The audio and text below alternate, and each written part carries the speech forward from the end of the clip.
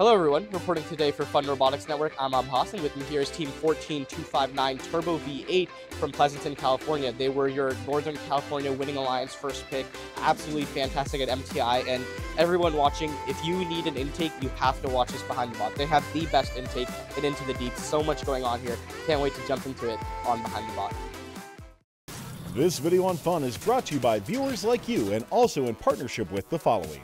AndyMark is your one-stop shop for all your robotics competition needs. Celebrating 20 years of quality robotics parts and superior service, AndyMark employees have over 200 years of first-team experience. From mechanical and electrical products to tools and hardware, head on over to andymark.com for high-quality and affordable solutions. Kettering University's cutting-edge programs and their experiential co-op model seamlessly blend the professional and academic worlds, offering hands-on, feature-focused learning that empowers students to pursue new ideas and inspires other institutions to follow their lead. Don't just be ahead of the curve, create the curve. Get more information at kettering.edu/first. All right, guys, so talking about the intake, obviously this isn't just like the first one you came up with. What were some of the other designs considered, and what was the biggest reason you went with this one right here? Yeah, sure. So originally in the season, we started off with the claw. We realized it's too susceptible to defense, so we knew we needed to switch to an active intake. Now, with the active intake, we originally had like side gecko wheels, but we found that it was also too susceptible to defense, and we couldn't properly like vector the element in without like the blocks spitting out and the blocks moving away. So eventually we came up with this design where we have top rollers, so nothing leaves through the sides. We have a wedge on one side, which helps us rotate into blocks, and also we have a counter roller, which allows our intake to like kind of vary at the angle we're at. And then if we deploy onto a block, the counter roller will pull the block in front of the intake, and then we can intake it. All right, yeah, just so much to talk about here. Let's start with actuation. You guys have one of the fastest just spinning intakes I've seen. What RPM are you going at? How are you doing it? Yeah, sure. So for intake, we have it's a bare motor. It's geared to around 2000 RPM using a GT2 Bully right here. And I guess in terms of like other things we're power transmitting through is we have a chain here that powers this axle, and then this axle has a round belt that powers our counter roller, and it's in an 8-figure. Is that back axle that's powering the counter roller also contacting the samples, or is it just to do the power transmission for the bottom roller? It's just to do the power transmission for the bottom roller. We didn't want the counter roller to interfere with this arc on the intake. Got it. Yeah, and I've seen a lot of teams talk between using gears and belts versus just a twisted belt. How has that worked out for you guys? What are your thoughts there? Oh yeah. Yeah, so far we've seen that our belts have proven to be pretty good. Sometimes we do notice wear in our round belts over time, so we do have to replace that like every couple of matches. But other than that, power transmission through our chains and round belts have been pretty good. Okay, and as far as making these go, I see like some weld or spot mark right here. How did you make these? Any tips for teams? Yeah, so the round belts are actually made out of polyurethane. They come in a cable, and we use a solder to heat the tips of the polyurethane and then make a loop. Then we weld it together, and then we kind of just twist it to make the H shape, and then that's how we put it on the intake. And when you're making like multiple or 3D printed guides or anything like that useful for you guys, or you guys have just got the process down without it? Not really, just find a good tension, solder it, and then we're good to go. Got it, yeah. Now jumping into the wedge a little bit, I see teams pretty much every season they start out with the symmetrical designs, then a lot of them will keep it, some will go to that asymmetrical design. At what point did you realize the wedge had to be asymmetrical, and why have it on the left side instead of the right? So between the left side and the right side, mainly the space constraint because of the round belt is what made us decide to go with the left side. But the wedge really helps us with blocks that are completely horizontal. So when it's completely flat up against the intake, then it's really hard for it to go in. So what the wedge does is it allows us to move the block a bit to the side, thereby allowing our sweepers to move the sample in its long form orientation into the capsule. Yeah, and talking a little bit about the orientation, like I see a lot of teams that when they have their intakes, they like to leave it like completely flat against the floor, but you guys don't do that at all. It's very angled upwards. Talk to me about that. How did you guys figure that out? So we realized when the sub is extremely populated, it's hard to deploy the intake because this is a larger surface area. So we noticed that wedging the intake down this way allows us to enter the submersible pretty easily. Yeah, got it. Now, talking a little bit about the geometry in the back here, I see just a lot more open space than I do typically from other teams. What locks or latches do you have going on there, and how have they progressed throughout the season? Yeah, sure. So right here we have a latch in the back. So we use this to reject a block out of the back of our intake in case we get the wrong color. So for example, if we're on the red alliance, we pick up a blue alliance block, we'll open this latch, spin the intake, and then this will fly out the back. We also have these wedges in the back, which are not help to intake, but they actually help our claw transfer. It helps with the alignment of the claw. So are those wedges in the back interacting with the claw or like some other part of the robot just to make sure you're centered properly? Yeah, so these two wedges right here, they specifically interact with the claw. So there's a triangle shape on this claw that meshes with the wedge. And if the claw is slightly disaligned to the intake, like if the intake bounces because we're coming in with a lot of inertia from the extension, the closing of the claw motion will actually guide the claw into our intake where we can transfer, which is also what these cutouts on the side of our intake are for. Awesome. Yeah. And last question regarding the, color rejection or sample rejection. I know teams have had issues with like color sensors not being like fast enough or things like that. Was that something you guys dealt with? If so, how? So our color sensor specifically has two modes of operation. It's either I2C or digital, and we chose the digital mode because it's much faster response times. So, yeah. So, okay. Yeah, and when using that digital mode, how did you guys tune it, or was it something you didn't have to tune too much? So based on lighting conditions, we tune the bounds of the color sensor so we can get more accurate color readings. And yeah, it's something we tune on the sensor itself. Awesome. Yeah.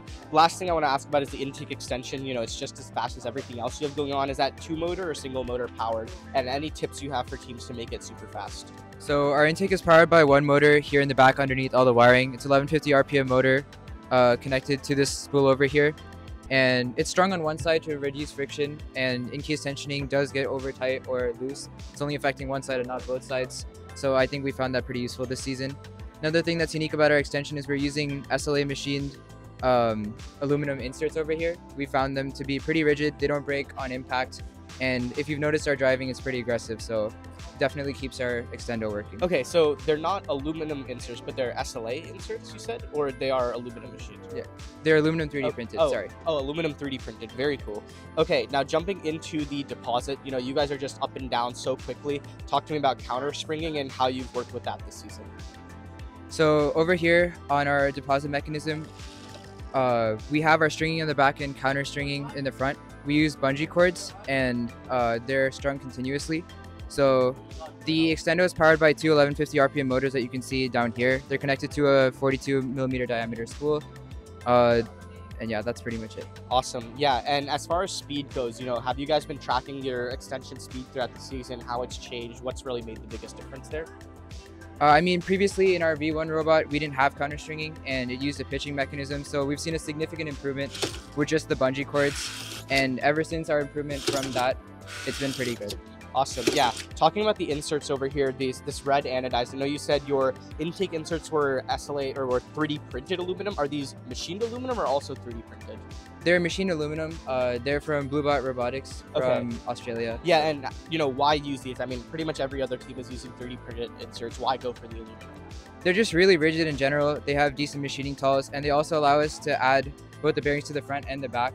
They're just really accessible and easy to use. Mm-hmm. So they have some tapped holes on the side, which make like the counter spring easy. So on like this side right here, there's a few tapped holes. Also, we snapped one at like NorCal Regionals, and we didn't want to repeat that for Worlds. A 3D printed insert at Yeah. NorCal. Okay, got it. Yeah, that's a huge change. Now, next thing I want to talk about is the net you guys have going on here.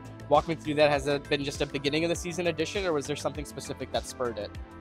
Yeah, so I think at our League Meet 1 tournament, like we knew this from the start, but we actually did get a block stuck in our robot. Luckily, we were able to get it out, but we knew that we wouldn't be as fortunate throughout the season if that happened. So since then, for all of our competitions, we've been adding a net that kind of guides to the center of the robot. So if a sample were to fall here, it's angled downwards, and then it would fall kind of onto the floor, and then over here, it would like, you know, guide it towards the inside so we wouldn't get it stuck. Yeah, now jumping into some strategy and software maybe side, your cycles are just so fast on that samples. What are some of the biggest things that influence that? So one thing we did add is an auto drive feature. So the second driver is able to choose if we enable auto drive or not. And what we do is when the robot automatically detects a sample in the intake, it retracts, does the transfer, but also starts driving to the basket, which allows the driver, allows faster response times instead of the driver having to manually. And reverse so it. how does pathing work on that, right? Because you're not intaking from the same place every Yeah. single time. So what is the pathing like there? So based on which side of the sub we intake on, the second driver can input that, so it knows which way to back out, so it doesn't collide with any of the submersible. Awesome. Yeah. And you know, how given in a given qualification match, would you say you use it like half the time, 100% of the time? How often are you using I think really most of the time. Okay, wow, yeah, that's fantastic. Now, as far as depositing strategy goes, you know, we see you guys just stacking. You fill it up first, and then you keep putting it on, keep putting it on, keep putting it on. How did you develop these so precise placements, and what's going on there? What can teams learn from you guys on that front? Yeah, sure. So like when we start depositing, we generally just have our arm up at like a static location and say here.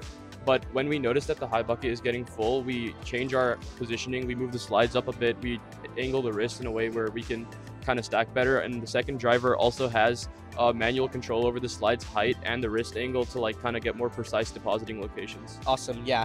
Another thing I want to talk about is the transfer. I saw a couple of your guys' matches. You know, you'll go to pick up the sample, miss it initially, but even in autonomous, you'll go back down and pick it up.